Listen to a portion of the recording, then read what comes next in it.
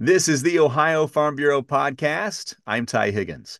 Broadband Ohio Community Accelerator, a collaborative by Ohio State University Extension Community Development in partnership with Broadband Ohio, advancing broadband access for rural Ohioans. Joining us to talk more about the program, Kyle White. She's an extension educator in Medina County with OSU, and also community development is her specialty. Also, Defiance County Commissioner David Kern on the podcast. Great to see you both. Welcome in. Yeah. Thanks, Thanks for Ty. having us. Hey, Kyle, let's start with you. I guess my first question is we've talked about rural broadband for a while. We've known about these grants for a couple of years. Are we making progress on the broadband front across Ohio? We are. We are making progress. We're seeing several areas that have increased access to internet and their broadband. I'd like to think, thanks to our program, that it's helped out. There's a lot of money through Broadband Ohio, and they are doing their best to educate people on the ways to access it and the ways to use it to partner with internet service providers, also known as ISPs, to bring broadband to everybody in Ohio who desires it. Commissioner Kern, what does broadband access currently look like in your part of the state? So we are pretty rural, as you had mentioned and alluded to. It's definitely spotty. So as you get into the more rural parts, it's there's gaps in coverage. We do have wireless, a wireless provider that has some towers, sprinkled throughout the county. But we got a lot of tree cover in some areas. But and like I said, we are very rural, so there's a vast amount of area in between those towers, and it's rough. We have pretty low broadband connectivity in certain areas. We even have low cell phone. Signal in certain areas. I mean, to the point where we have people that have called doing our project and let us know that they have to, still to this day, they have to drive about half a mile from their home in order to call 911, which is a situation that they had just because they couldn't get cell phone signal at their home. So it's definitely an issue, something we're working on. It's getting better every day, but we got a little ways to go. So you're hearing from constituents that the need is there. Yeah, we did a big study along with the OSU program, and we had a lot of responses saying that they still have to drive their COVID kind of shined light on a whole lot of things, and the world kind of changed, and I don't think it's going back to the way it was pre-COVID when it comes to how kids do schoolwork or people work from home. There's a lot of people who now work from home and probably will continue to do so. And they still aren't able to do that. And they're letting us know that there's a safety issue to it. There's the economic development issue to it. There's the school education aspect to it. And obviously farming is huge now. We'll talk about that in just a bit. Kyle, I mentioned the Broadband Ohio Accelerator program. I do want to take one step back. Can you kind of give us an overview of what Broadband Ohio is? Broadband Ohio was set up, golly, I don't know when the date was, but it was before COVID. It's a department in the state of Ohio.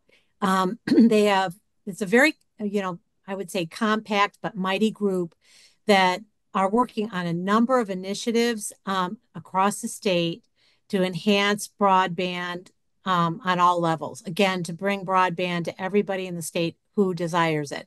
That's their mission and their vision, I think. And I'm speaking for them here now. So they may have a different definition, but that's been my experience with them. And they wanted to tap into the extension office because let's face it, extension offices are in every county. There are 88 counties. We have 88 extension offices. So we have the ability to reach a lot of citizens through our offices. So they partnered with us to bring their programming to the masses. And we are doing our best to reach out. And I guess I would make an appeal in this broadcast. We're hoping to set up a very, very productive program in 2025, starting on March 3rd. We're going to have applications going out, and the applications are going to be due at the beginning of January. You can go to broadbandohio.com to take a look at the application, but we do want members of the farming community to participate in the local groups that are going to be meeting and convening to go through these classes. We believe it's going to be very important to have a number of different and diverse sectors from the local community, including healthcare, libraries, education, leaders like Commissioner Kern, and certainly our farm community represented. I did a survey during a Farm Bureau meeting in Medina County asking the farmers how their internet access was. And I used that data for my annual advisory meetings to kind of inform us about how the farm community is doing in Medina County. And we are not nearly as rural, I don't think, as Defiance County, where Commissioner Kern is located. So now you have this partnership called Broadband Ohio Accelerator Program. Walk us through that program, what it looks like, and what some of the goals look like. Well, and it's continually evolving, but thanks for that opportunity for us to tell you. Commissioner Kern, when he took the classes, there were 11 weekly classes, 1 hour of education, 1 hour of breakouts. We've done extensive surveys of the classes, and we're going to bring it down to 7 classes in 2025, weekly classes, 1 hour of education, and optional half an hour of breakouts for the small groups. We have subject matter experts speaking in the classes. So we bring in people, internet service providers. We've brought in before lawyers from different aspects that cover different topics related to internet and broadband. Broadband Ohio will be speaking. We bring in Ornet, OARNET, who's been very involved in the education sector and broadband, just bringing this variety of experts. Plus, we set everybody up to begin with a template to take a survey like Commissioner Kern was referring to. So they can survey their communities to find out what the access is and actually to track their individual speeds, internet speeds, and report those back to us so we can update our broadband map. Because the broadband maps tend to be overly optimistic. The numbers are provided through the internet service providers. So if there's one person in the community that has a really great speed, that will be basically used for the entire area as the speed, and it's not accurate. So we use these surveys to compile the data that is then used in funding proposals.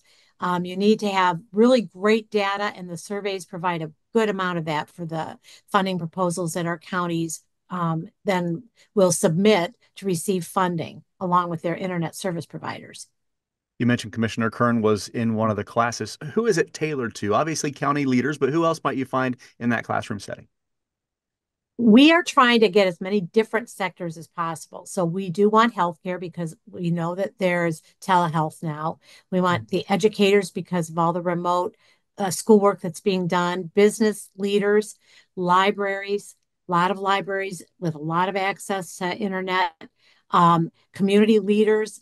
We've got government leaders as well, but sometimes you just need people in the community that are we need somebody to take the lead who can make this sustainable, not just completely dependent on this now 7-week class. And then once the class is over, the whole initiative stops. So we're looking for people that are really dedicated to keep it moving. And we want to provide the support to them, all the support that we can to push them over the goal line. Commissioner Kern, she mentioned you took part. How did you find out about the program, first of all, and why did you decide to take part? We actually we were kind of one of the unique participants in the very first one, as we had already started our own study. We had hired an outside consultant and started an RFP study and doing our own survey. And when this came along, we just kind of came across it through I do believe it was through email or some type of correspondence. And our clerk and I were like, we need to jump on this and see if we can tag team this along with our own study that we had going on with our own consultant. And we jumped in, and it was a great experience, 100% worth it. What the accelerator program was teaching us was exactly the information we were finding along with our consultant. So we knew the information was factual and the direction that we were heading in and the community accelerator program itself was heading in was the right direction. I mean, it 100% great value. What were some of those takeaways, and how will you use what you learned through the commissionership that you're in today? Some of those takeaways were obviously the fact that, broadband's needed. It is needed. And the fact that broadband isn't just for it's not just for fun. It's not for leisurely, getting on Google or playing video games at home. It affects every aspect of our life. From the moment you wake up to the moment you go to bed, you're using connectivity somehow, whether it be checking your phone, checking the weather for the next day, making any type of phone call for the most part, not any work, any school work, everything. It affects everything, and it goes all the way to the economic development side, the quality of life. Broadband is infused in everything that we do nowadays. Everybody has an Alexa or Google in their home and asks it, "What time is it?" Or what's four plus four, Alexa? And my kids are cheating on their homework a little bit, but um, but it's there and it's there to stay. And just how deep broadband goes, it was pretty eye-opening to go through this study. And probably one of the biggest takeaways and most impactful one for us being a rural county is the whole piece of precision ag, which I think you said we'll allude to. Knowing that that desire was there from some of our local leaders and some of our farmers that they're moving in that direction and they wanted it. They just didn't know how to pursue it. And we opened that door for that communication to help solve that problem. So that was a great experience, and being able to make those connections was probably the most valuable part of the connections. Yeah, Kyle, I think the technology in ag has maybe outpaced the broadband availability, and that's something you're hoping to Yeah. turn around relatively quickly. Absolutely, Ty. I mean, we know that the need is out there and we know some of the roadblocks.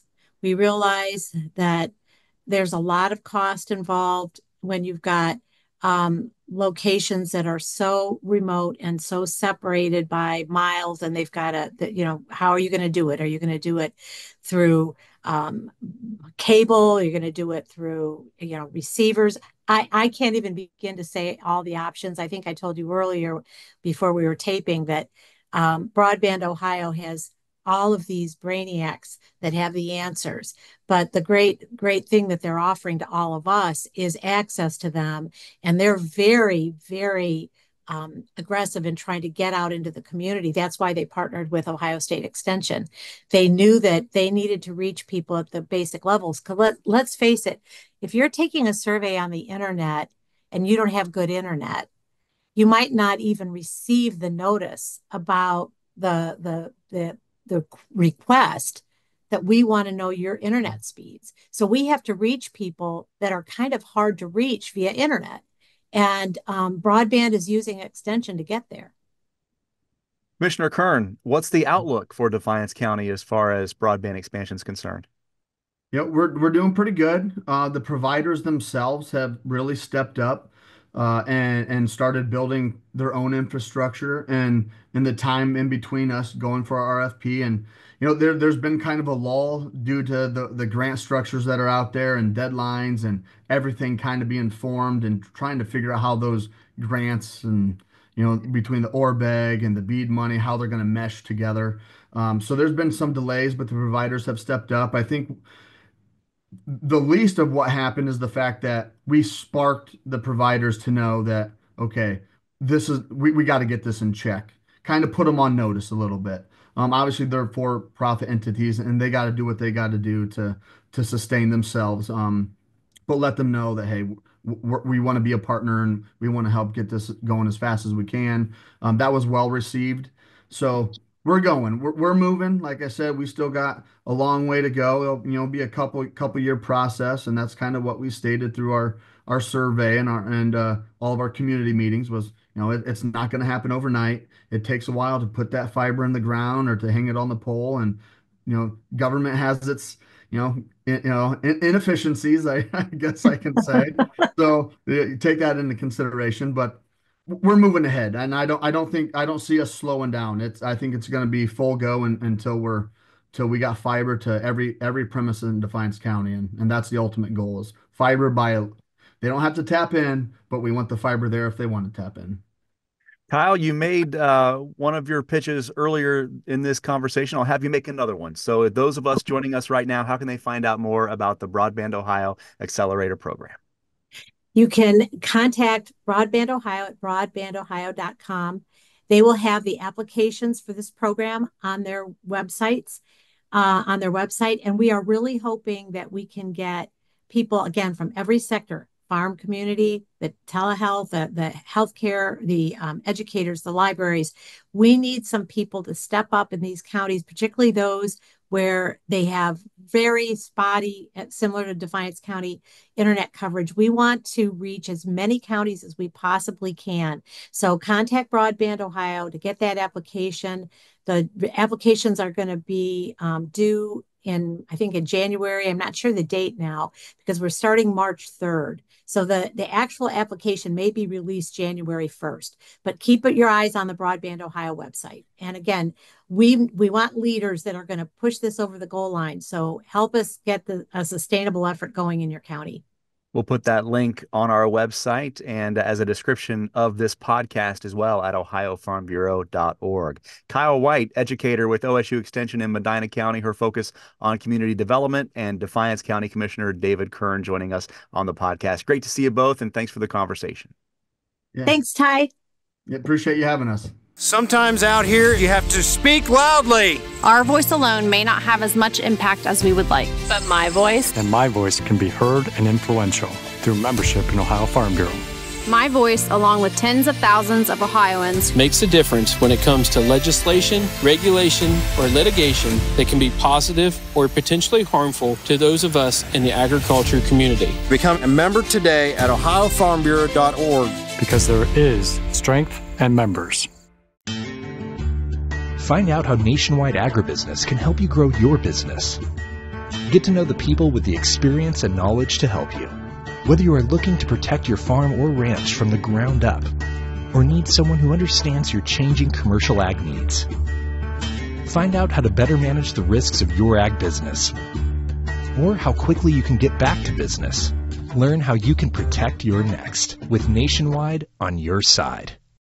Not many farmers look forward to the estate planning process, but it's massively important in maintaining valuable farm assets and property for farmers and farm business owners. A farm succession plan should include a few key components that preserve an estate for future generations. To talk more about it and have this difficult conversation is George Shine, Technical Director with Nationwide Retirement Institute and a sixth-generation farmer of a farming family dating back to the 1870s. So obviously he and his family have had this conversation a few times as well. George, welcome back to the podcast.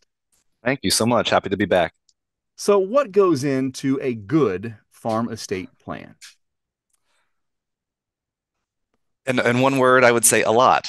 And when I say a lot, what I mean is documentation. So you're speaking to a licensed attorney, and as an attorney, I can tell you that I'm not giving legal advice, but just letting you know that in generalities, a lot of documentation goes into the creation of a detailed farm succession plan. And I'm sort of trying to parse my words carefully because you can use the term an estate plan, which I think of in terms of tax planning, efficient tax planning, specifically in regards to the estate tax.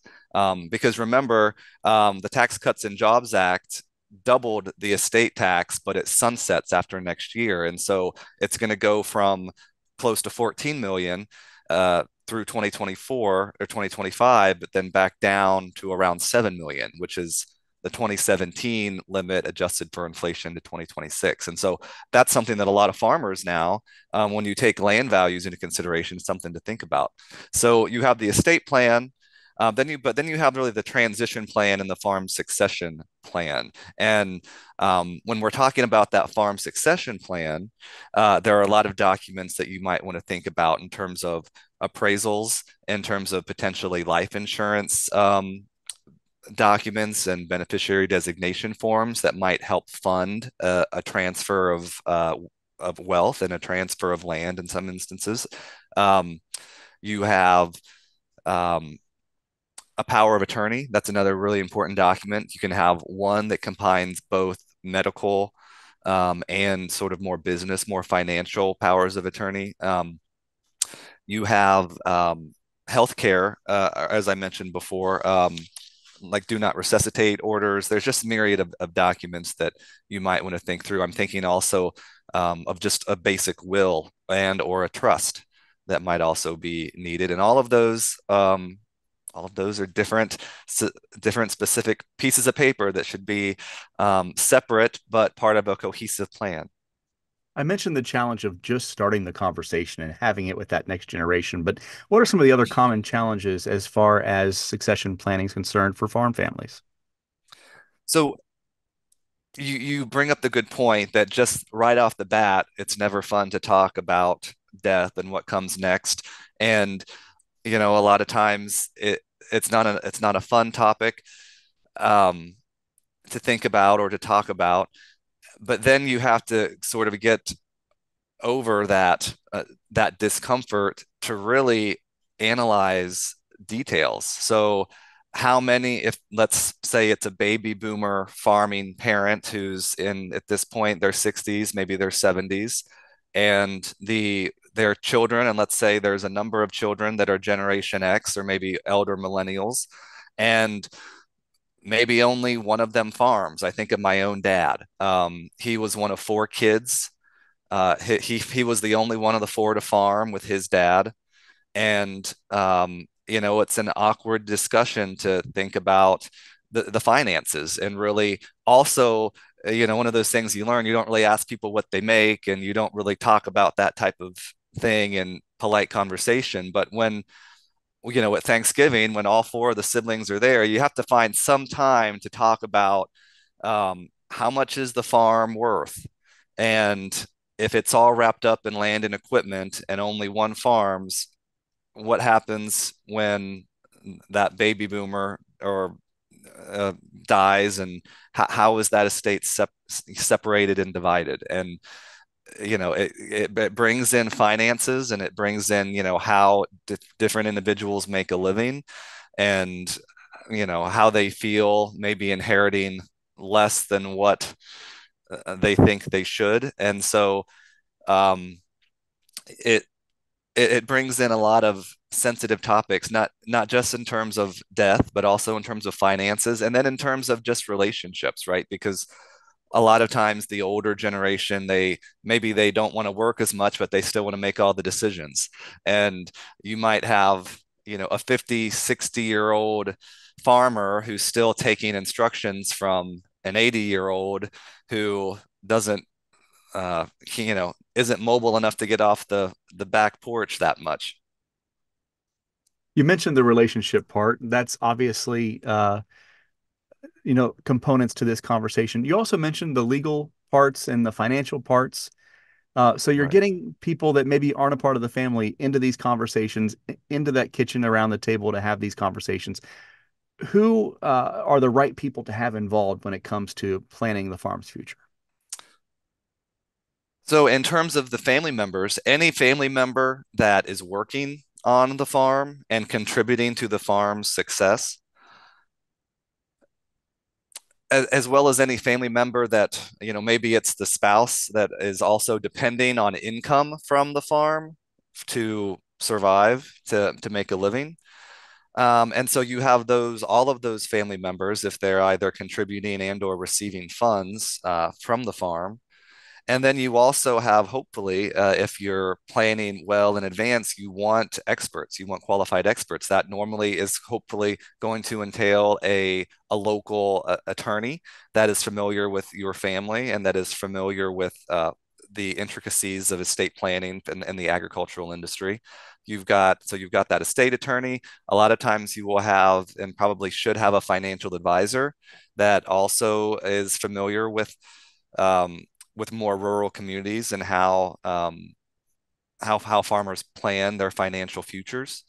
I would say it might make sense in a worst case scenario, you might also have to bring in like an arbitrator or a moderator if you've got maybe some younger siblings that can't agree, or that there's a lot of contention over certain issues.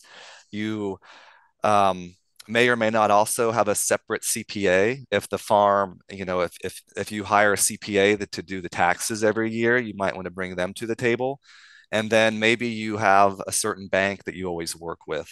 There may or may not be someone from that bank that maybe you don't have to bring them all into the same room and have them there at the single meeting, but definitely you want all of their input when making big decisions that concern succession planning and planning for that transition. If you haven't even started this conversation, what you're talking about can seem daunting, but there is a resource out there through Nationwide to really help families get a grasp of what a succession plan looks like and entails. Tell us more about that and how people can find out more about that resource. There is a program within the Nationwide Retirement Institute. Very close colleagues of mine work for the Land as Your Legacy program. And that is a really helpful team of individuals that really work with farms and agribusinesses across the country to help develop very detailed and action-oriented succession plans that help those farms and ranches and agribusinesses really have detailed plans in place so that those farms can transition from one generation to the next and remain, financially viable enterprises that stay in family hands. We'll put that link. Go ahead, George. Sorry, go ahead. Sorry, it's more information about the program can be found at nationwide.com/AIC, and that AIC stands for the Agricultural Research Center. But once you get there, you can find more information about the Land as Your Legacy program. We, provide a number of sort of fact finder / questionnaires. They're completed. Our colleagues, analyze the responses, and then really we'll sit down with individuals to help them plan through next steps. We'll put that link on the description of this podcast for the Land as Your Legacy resource through Nationwide. George Shine, Technical Director with Nationwide Retirement Institute, our guest here on the podcast. Always great to see you, and thank you for the insights. Thanks again for having me.